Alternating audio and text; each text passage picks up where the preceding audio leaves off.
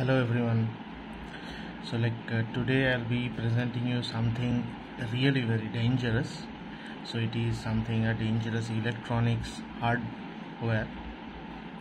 So I hope you guys will enjoy, but do use these things legitimately, because this can be of a severe harm to others, because this is a primary concept of ethical hacking. So let's begin. So you see, this is a tiny little device in my hand. So this is nothing, just a USB sort of a hardware. So what is it? You see this particular small chip over here. So this particular small chip is nothing but a microcontroller. Besides that, this one is nothing but a driver.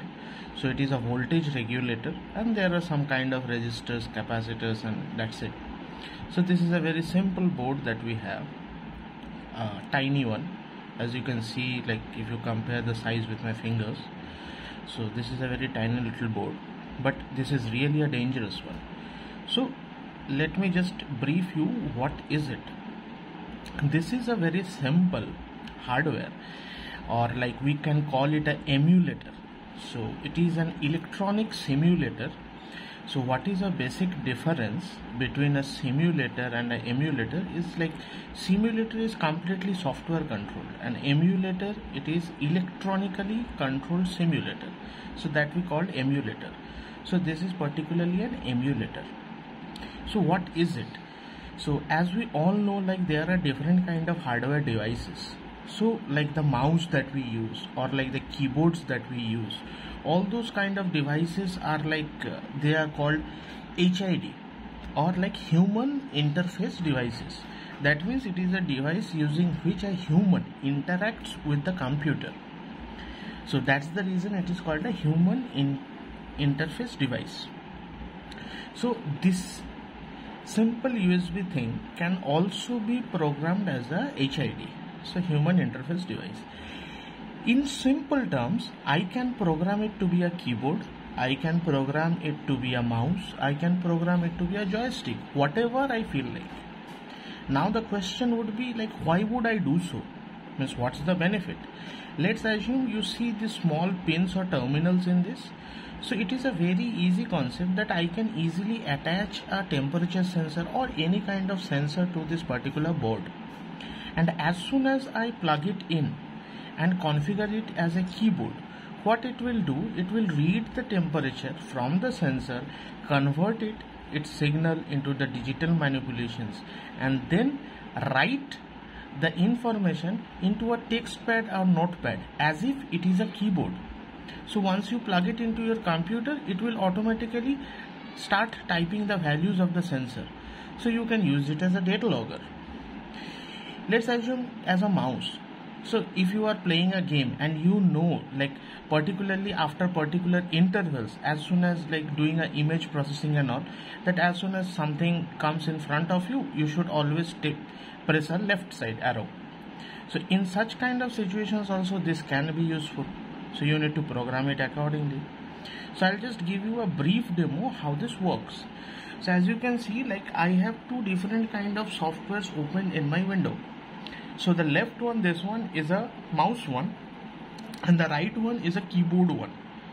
So what we need to simply do is, like, this is an Arduino portal. So we just simply need to click on upload. So as you can see, it is processing, and it will ask for a device to be inserted when its compilation is done. So now it is asking for the device to be inserted. So let's assume like I am inserting the device. So as soon as it will complete, you need to plug it out. You see it's completed, I plug it out. So what happens now? This is configured as a mouse. But how? Let's do it. So this is a particular PDF, let's assume. So I'll just plug in this particular device into my USB, and let's see how it animates.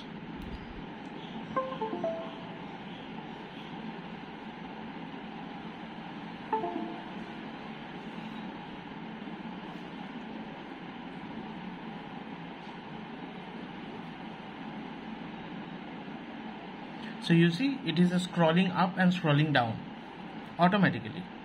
It will scroll up and scroll down. So this is completely electronically simulated.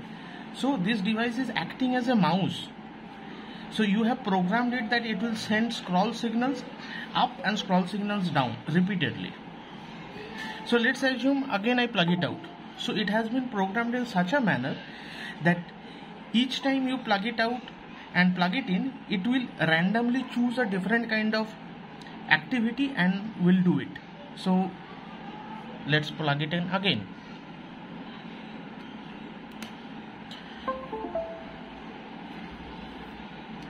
So when I plug it this time, you will see like it is now doing a right click, moving the mouse in a square direction, and it repeats the same activity.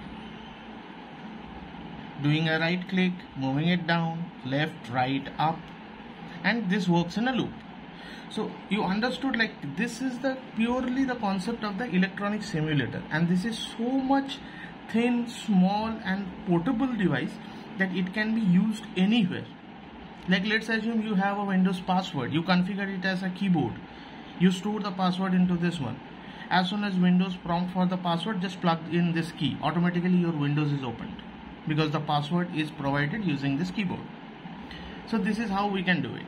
So now let's do an experiment for being this a keyboard. What I'll simply do is like this is my keyboard software. So again I'll press upload for this one. So once the sketch is ready, I'll just plug in the device. It's ready, I'm plugging it in. As soon as it gets completed, I'll just plug it out. Yeah, it's done. I plugged it out. Now let's open a notepad. So let's assume this is a notepad.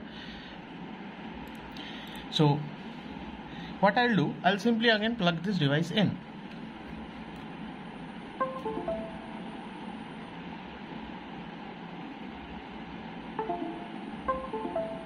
You see, it automatically started typing in. Let me show you a closer look.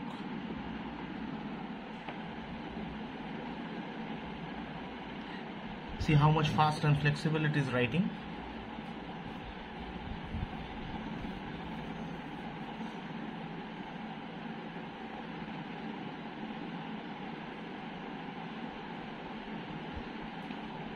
And this will work in loop. Now let's make things a little bit interesting. If I again plug it out and plug it in, so the sequence gets changed.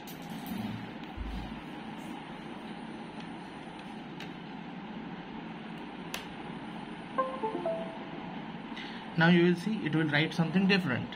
So just because I have programmed it like that way. So now you see it is writing one line and it is repeating that.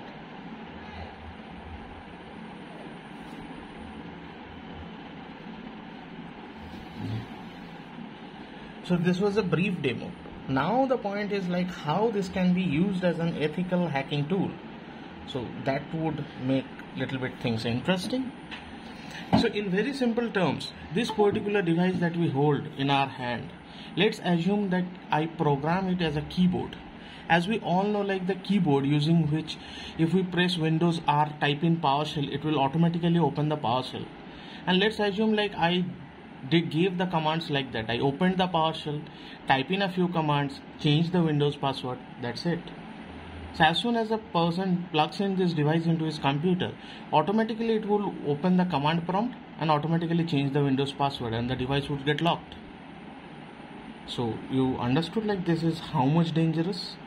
And the most interesting thing, just because it is an HID, the human interface device like a mouse or a keyboard, no antivirus or no tool has any kind of privilege or like has no control on it. So no antivirus can detect this one because this is a keyboard. And the most interesting thing is like plugging it in and execution of the scripts is completely signifies that it is you who is writing the scripts in your own computer and you are damaging it. It is not any kind of a software which is like a virus or like any kind of a malware which is put inside your computer and it is working. No, it is you who is writing the script, because this is a keyboard. So no antivirus, no malware detection tool can ever detect this one. So this is a very dangerous thing that you have. Let's assume we are talking about a ransomware. It's very simple. What is a ransomware?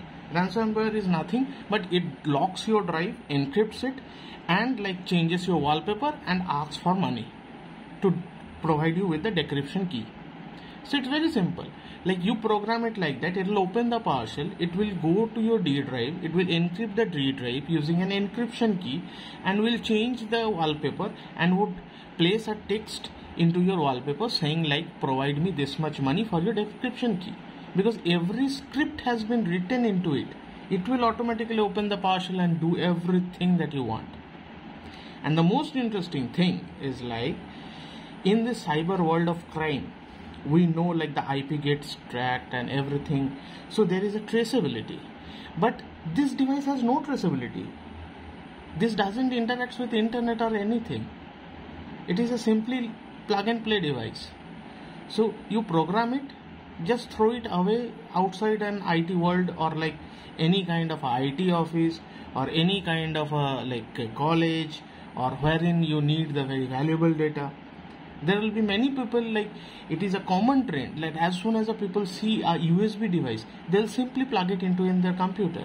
And as soon as they plug it into their computer, they are their own administrators within their computer. So as soon as they plug it in, things are destroyed. That's it. It is a keyboard who types in different commands and destroys it. So you understood how much dangerous it is. So guys, please use it legitimately for ethical hacking purposes only. Thank you.